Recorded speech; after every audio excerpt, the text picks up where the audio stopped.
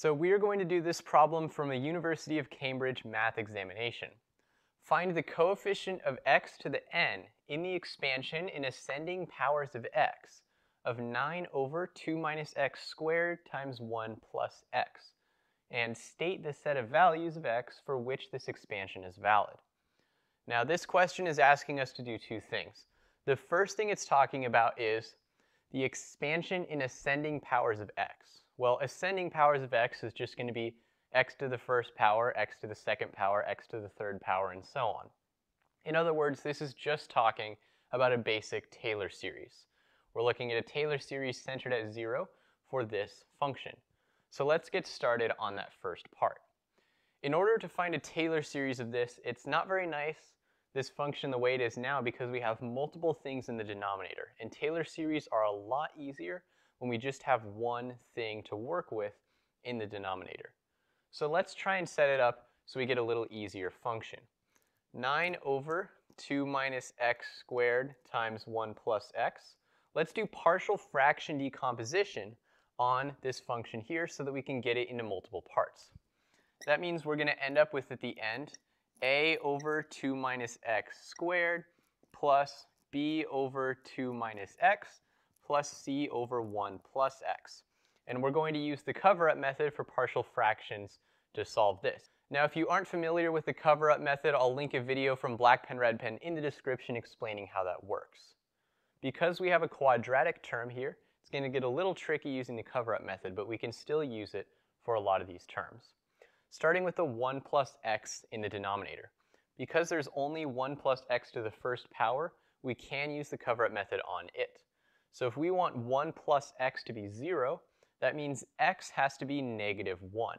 So we go over here and cover up 1 plus x. That's going to leave us with 9 over 2 minus x squared. If x is negative 1, we'll have 9 over 2 minus negative 1 squared. 2 minus negative 1 is 3. 9 over 3 squared is 1. So that means c is going to be equal to 1. There's one other one of these terms that we can use with the cover-up method. And I'll tell you a little secret here. We are actually able to use the cover-up method for a. We're always able to use the cover-up to find the coefficient where the denominator is to the highest power. So we can't use it for b, but we are allowed to use it for a.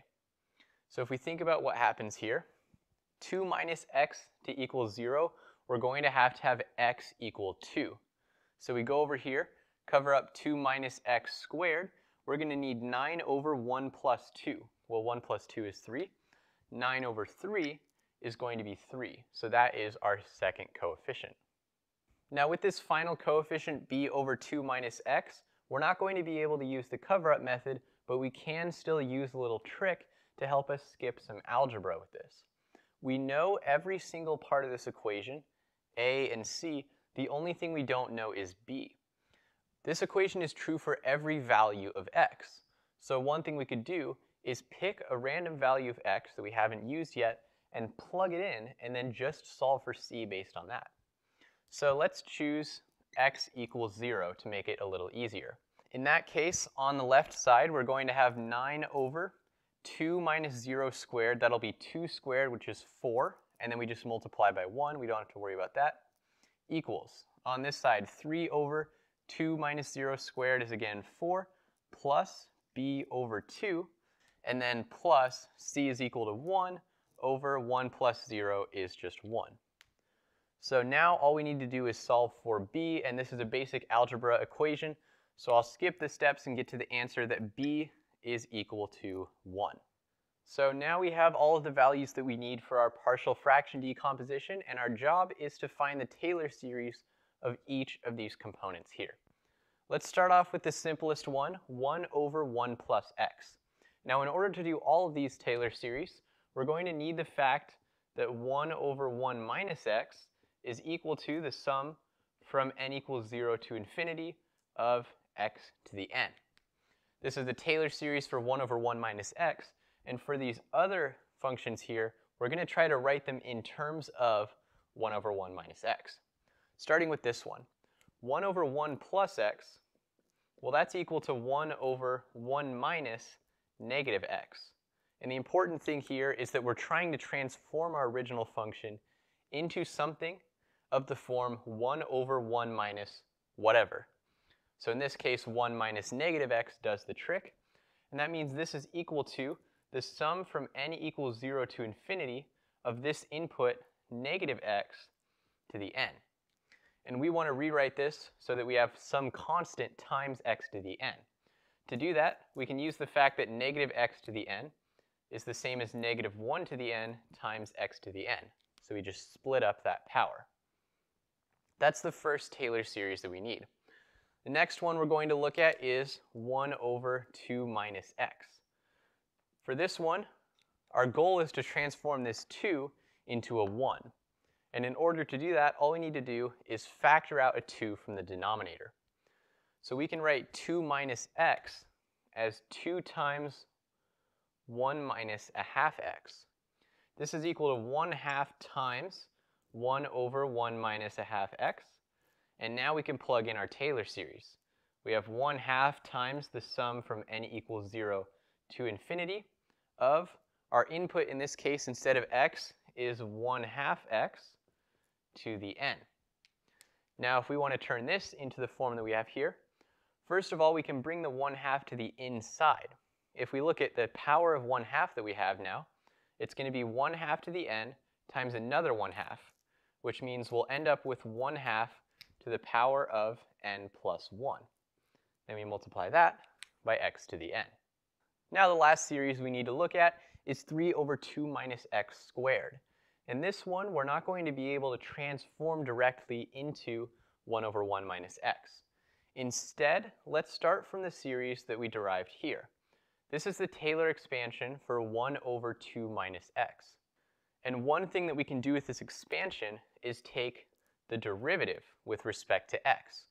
And the reason we would do that is that the derivative of 1 over 2 minus x is equal to, if we do all our derivative rules, 1 over 2 minus x squared, what we're looking for this function. So now all we need to do is take the derivative with respect to x of every term inside this series. Assuming it's convergent absolutely, we can bring that derivative inside of the summation.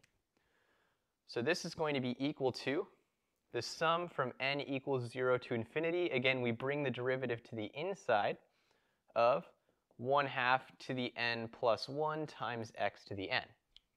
1/2 to the n plus 1 doesn't matter because we're differentiating with respect to x.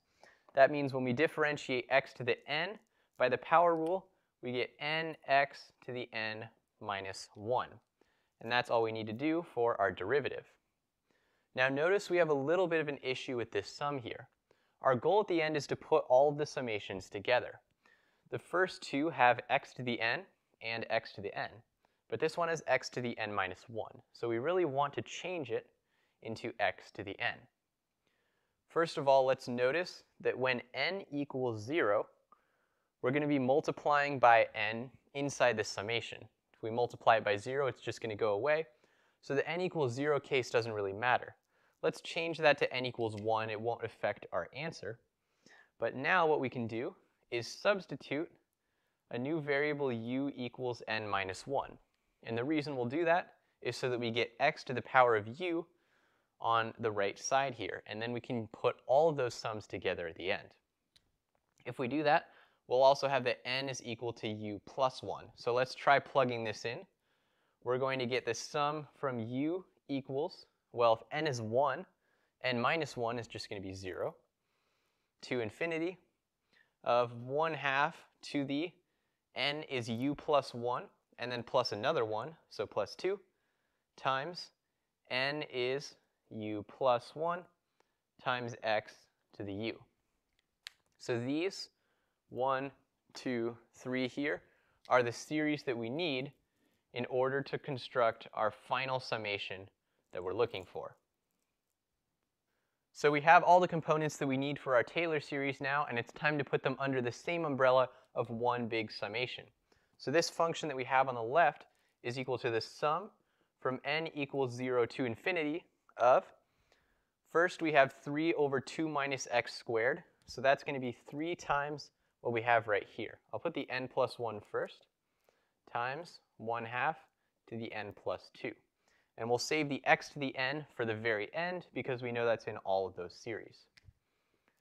Next, we have to add 1/2 plus x. So that's going to be plus 1/2 to the n plus 1 is the same as 2 times 1/2 to the n plus 2. And then finally, if we're adding 1/1 plus x, that's going to be -1 to the n. Then we multiply that by x to the n. Now let's do just a little bit of simplification. Because we have 1/2 to the n plus 2 in two different places here, we can factor that out and make this series a little bit smaller. So we're going to end up with 3 times n plus 1 is 3n plus 3, and then we're going to add another 2 on the end. So that 3 and then plus 2 is going to give us 5 times 1/2 to the n plus 2, and then we'll add that -1 to the n.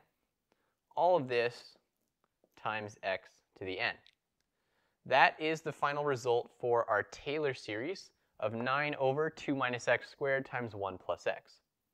So we have our series here, and it's time to get to the second part of the question. State the set of values of x for which this expansion is valid. So this is asking us, what is the interval of convergence for this series? In order to figure that out, we're going to use something called the ratio test, which says if we take the limit as n approaches infinity of the n plus 1 term of the series divided by the nth term of the series, this result can tell us whether the series converges. If it's less than 1, then we know the series converges. If it's greater than 1, then the series diverges. And if it's equal to 1, then we don't know yet, and we're going to have to try a little harder to figure out that case. But we can start out by figuring out the absolute value of a sub n plus 1 over a sub n for our series. To do that, we need to start out by plugging in n plus 1 to everything in this series, putting it on the top of our fraction here. So that's going to give us 3 times n plus 1 is going to be 3n plus 3. And then if we add 5, we'll get 3n plus 8. Then we multiply by 1/2 to the n plus 3 plus -1 to the n plus 1. And that's going to be multiply this whole thing by x to the n plus 1. And we divide through by exactly what we have here because this is already plugged in. So with this whole fraction here, notice immediately that we have an x to the n plus 1 divided by x to the n factored out of everything. So we can easily cancel that out, and it's just going to leave us with an x to the first power on the top. Now what we need to do is take the limit as n approaches infinity of this fraction that we have here. So we need to start thinking about what's going on inside of this massive fraction that we have. It's not actually as complicated as it looks, though, because take a look first of all at these two terms on the left of the numerator and the denominator. They're each multiplied by 1/2 to the n plus 3 and 1/2 to the n plus 2. Even though this n on the inside is getting bigger over time, 1/2 to the n is getting smaller and smaller and smaller, so much more than that n is getting bigger. Over time, this is going to end up going to 0, and so is the part on the top. On the other hand, -1 to the n is just going to go back and forth between negative and positive 1. So as n increases, we can basically say these two parts don't really matter. The only parts that are still important are -1 to the n plus 1 and -1 to the n. If we take the absolute value of -1 to the n plus 1, that's just going to give us 1. Same with -1 to the n. So we really don't worry about this part either. Doesn't matter. The only thing that's left is this x right here. The limit as n approaches infinity of this whole thing is equal to the absolute value of x. And we know the series converges when that's less than 1. So that gives us a lot of information about the convergence. We know that when the absolute value of x is less than 1, it converges. And when the absolute value of x is greater than 1, it diverges. So all we have to do is check for when absolute value of x is equal to 1. That means that we need to check for when x is equal to 1 and x is equal to negative 1. We're not sure about these yet. But when we look at x equals 1 and x equals negative 1, it's actually not going to take that long either. To see why that's true, let's try plugging in, first of all, x equals negative 1. If we do that, we're going to get negative 1 to the n right here. And let's take a look at each component of the series that we have here. Just like before, as n approaches infinity, if we just have a negative 1 to the n out here, a half to the n plus 2 is going to get smaller and smaller and smaller and smaller. This part's going to end up going to 0 because x to the n is not changing magnitude. So we can ignore this. We know that part converges absolutely. On the other hand, we have negative 1 to the n times negative 1 to the n. Well, that's going to give us 1. And if we do the sum from n equals 0 to infinity of 1, well, that definitely doesn't converge. So the x equals negative 1 case diverges. And a similar argument is going to apply to x equals positive 1. If we put in 1 to the n here, just like before this part, 1 half to the n is going to converge absolutely, and that's going to go to 0 really fast, so we just need to look at negative 1 to the n. If we do the sum from n equals 0 to infinity of negative 1 to the n, since multiplying it by 1 to the n doesn't do anything, that means we're going to have 1 minus 1 plus 1 minus 1 plus 1, and so on, because each time we're going to flip between negative 1 to an even power and negative 1 to an odd power. Does this series converge? No, it doesn't, because the sum is going to alternate between 1, and then 1 minus 1 is 0, and then plus 1 is 1, and then minus 1 is 0, and so on. It's never going to approach one specific value. So x equals 1 also diverges, which means that our series is only going to converge when the absolute value of x is strictly less than 1. So when we're looking at these types of problems, especially when we get very, very ugly, complicated looking expressions, and especially when we're looking at limits, it helps to take a step back and think about what parts of this expression are really important and which parts can we kind of set to the side. In this case, by realizing that 1 half to the n is going to get small really, really fast, we were able to focus in on that negative 1 to the n power that was more important, and that got us to our answer just like this.